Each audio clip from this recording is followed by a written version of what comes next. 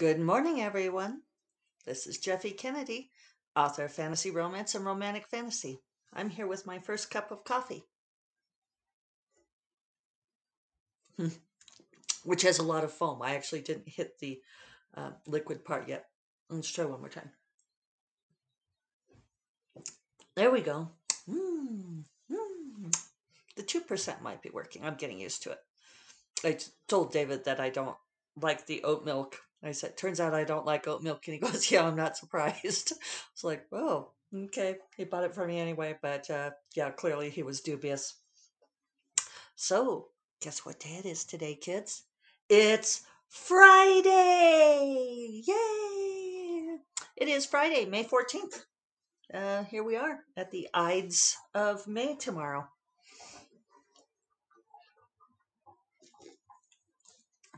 And yeah, got an exciting show for you today. Actually, I'm just kidding. I don't.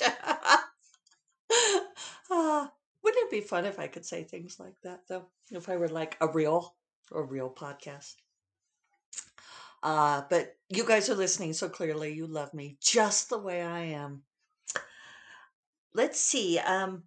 Before I forget, because I have been forgetting all week because I am a sucky friend. I want to give a shout out to Darynda's new release, which came out Tuesday. I forgot on Tuesday, then I don't do the podcast Wednesday. And I'd made a note for myself on Thursday and I still forgot, but I remembered today. So congratulations, Darynda, on the release of The Gravedigger's Son. It's a novella in her immensely popular, much loved Charlie Davidson world. And it actually hit number 33 in the Kindle store overall, not just the subcats people, but overall. So she doesn't need my little shout out. She's rocking and a rolling. So yeah, that was really cool. She was very happy about it. And yeah, guys, go check it out. I haven't read it, but I've read pieces of it, and I was working with her, tandem writing when she wrote it, and so I know some things about it. And yeah, she's. I think it might be a good entree to her world. I don't quote me on that, but if you don't want to read all 13 Charlie books, you might try the novella and see what you think. Um, I read some bits. She's always so damn funny. So it's funny and sexy, and it's about killing demons. What more could a girl want? Clearly nothing. It reminds me, because this is on my mind, we watched the movie Thunder Force the other night with Melissa McCarthy and Octavia Spencer, and it's on Netflix. I know it was one of our subscription services, free quotation mark. Uh, and it was so funny. I really enjoyed it. It was a great spin on the middle-aged ladies becoming superheroes. But for some reason, and I think Melissa McCarthy's so freaking funny anyway, and Octavia Spencer does a great job of playing against her as the very serious nerdy scientist. But there's this scene where Melissa McCarthy is trying to get some message across, and Octavia Spencer just is like spent her whole life in the lab, and she doesn't do anything that's not perfectly serious. And I can't remember what Melissa McCarthy was getting at with this. She was talking about one of Jodie Foster's roles, and she's like, no, not Tay in the Wind, Jodie Foster. and Octavia Spencer has no idea what she's talking about, but her teenage daughter does, and the daughter's just cracking up. And for some reason, I woke up this morning thinking about that. Not Tay in the Wind, Jodie Foster. Yeah.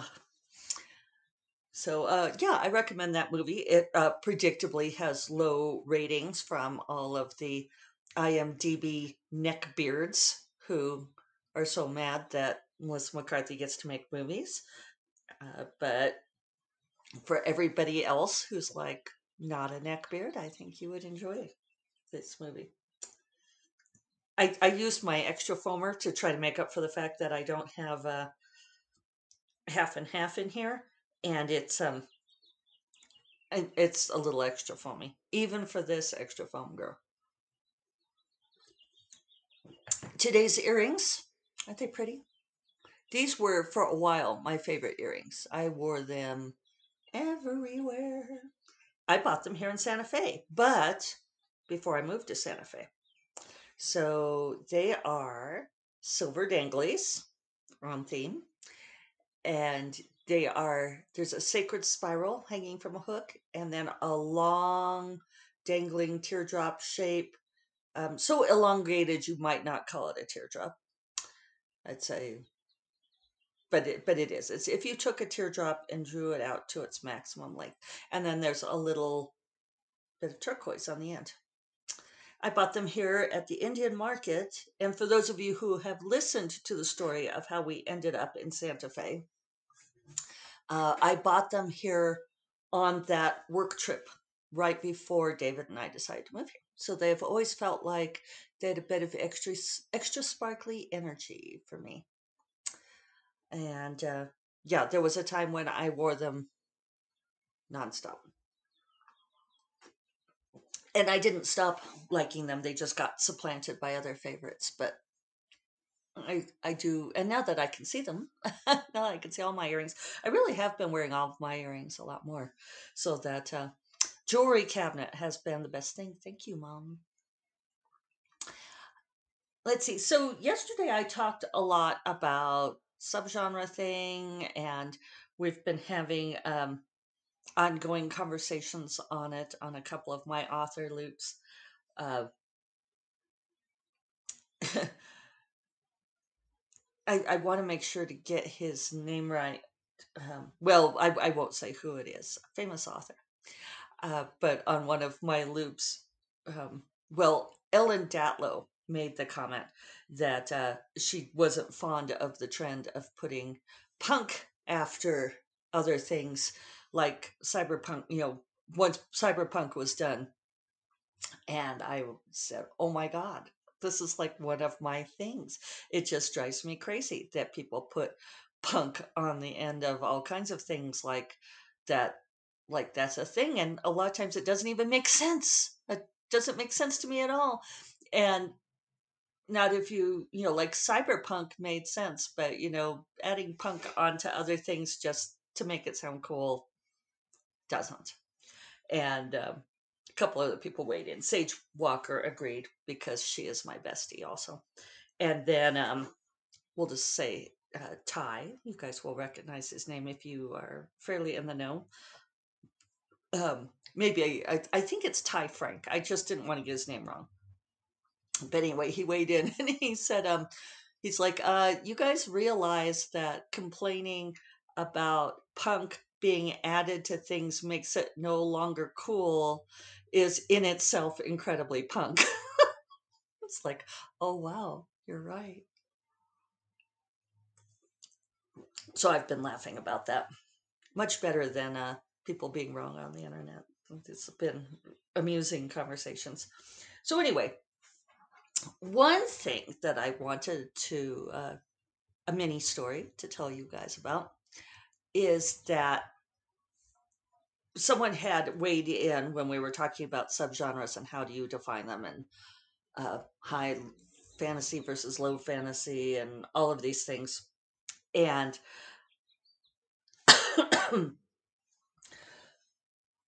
one person had said that this conversation basically came down to taxonomy, and that it wasn't really productive, that it wasn't useful to get into this haggling over what amounted to taxonomy. And a couple of us came back and said, no, you're wrong, because it really matters to up and coming authors. It matters to self-publishers, because when you self-publish, you have the opportunity to choose your Amazon categories and your keywords, and that this is not a it's not it's not a frivolous decision. It's not golly gee whiz. And successful authors, ones who have already made it big and have really big platforms, don't necessarily get this because they're not in the trenches trying to get eyes on their work. But being able to wield the tools of Amazon keywords and categories can make a huge difference. At the same time, and I've talked about this on here, is you don't want to just put your book into any category or subcat just because you think you could score high in it, rank high in it. And there are people who do this. And there are rumors that Amazon is going to start cleaning this up. We can only hope.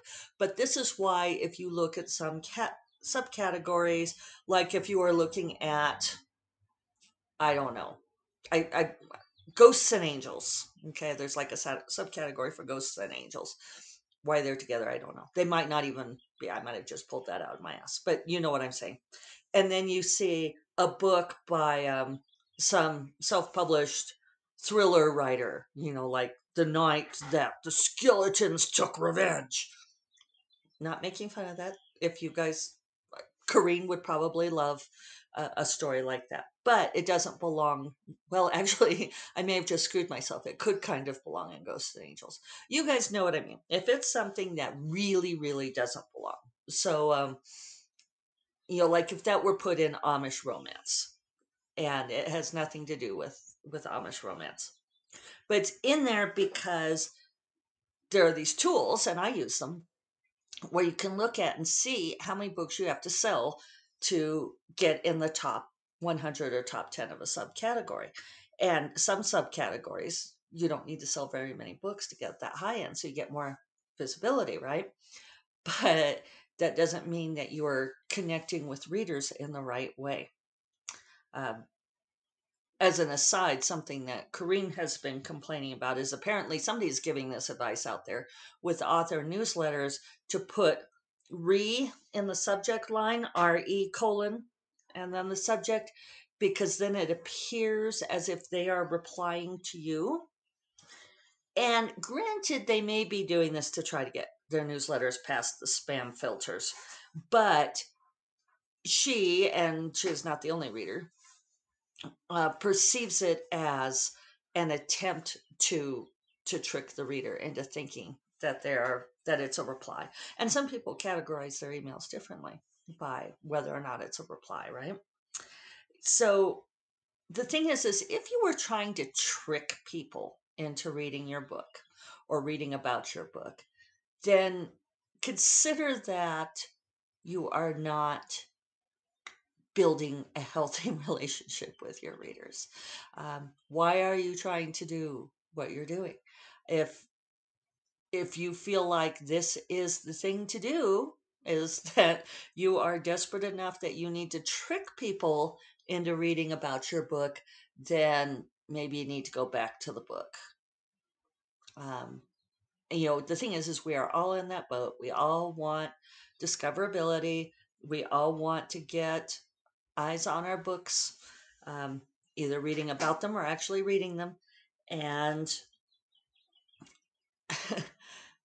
tricking people is just not the way to do it.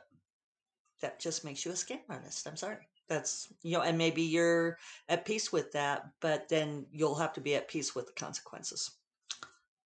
How's that? So anyway, taxonomy. We were making the point that it does matter very much, because having your book show up in the right category and reach the right readers who will then be so happy that they found your book, that's everything. That's what you want. And then I didn't add in, but I was thinking about it.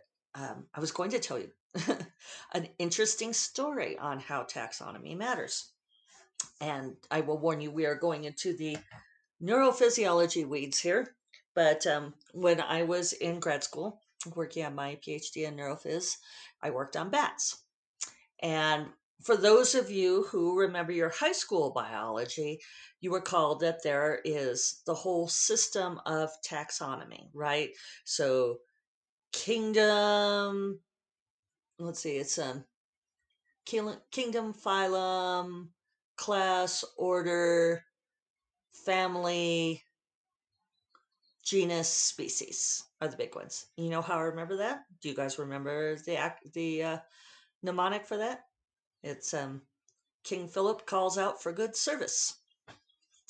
But I always forget which king it's supposed to be. I always want to say King George, which then messes me up.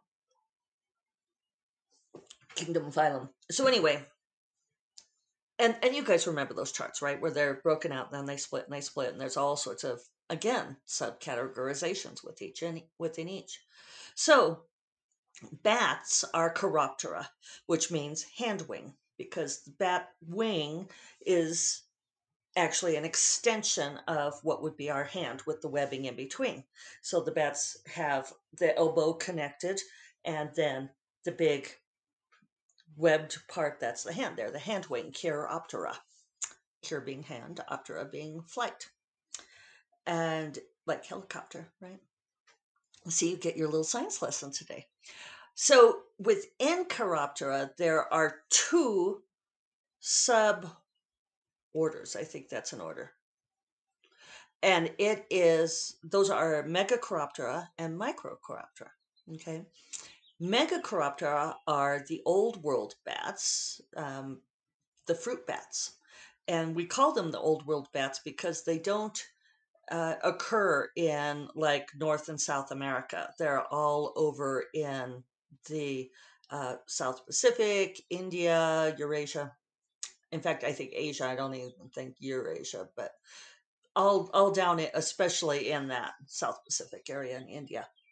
Fruit bats, right? And they're cute, right? Big eyes.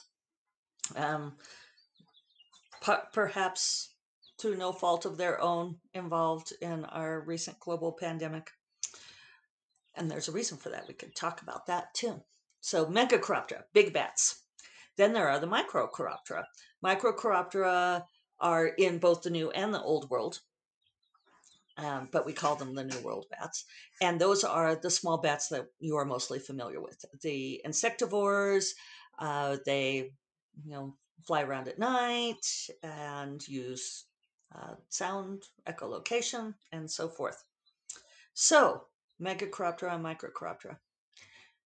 The reason that these two, if you put them side by side, they're very different looking animals. And the reason that they are in the same order, two sub parts of the same order, is that the argument has always been that the same kind of flight could not evolve twice, that they must have a common ancestor, because you're not going to get the development of that hand wing miraculously happen twice in two different parts of the world. You may discuss this among yourselves, because the thing is that the Megachiropterans have a notable, and this was decided quite a long time ago when the original taxonomy was done, like 1800s, I think. So the thing is in the Megachiropteran's brain, in a fruit bat's brain, they have binocular vision, like primates do. They have the neural pathways that cross over. Right eye goes to the left side, left eye goes to the right side, like people do, like all primates do, like only primates do. It's what gives us our binocular vision, which makes primates unusual in the animal kingdom. So, Megachiropterans probably should actually be in with primates. They are much more like primates than they are like the Microchiropterans, the insectivores, which share, like a common ancestor with like shrews and stuff. And of course, if you go far back enough, there's a common, we all go back to the same single cell, right? But it's an interesting question of taxonomy, because the taxonomy is misleading. Probably the fruit bats should be in with like the the lemurs, and the prosimians. It's only because of that hand wing and the argument that the same kind of flight couldn't evolve twice that they ended up with in this taxonomic designation that is probably incorrect and misleading. So that's my story about how subcategories and taxonomy actually matter. And I don't know if they'll change it. There have been a lot of people who've been arguing, like since I was in grad school, so for quite a long time now, that the megacoropterans should not be in Chiroptera at all. But then people get very upset about that. And, I mean, it's an interesting thing because there's the whole concept of Occam's razor, that the simplest explanation is the most likely one, right?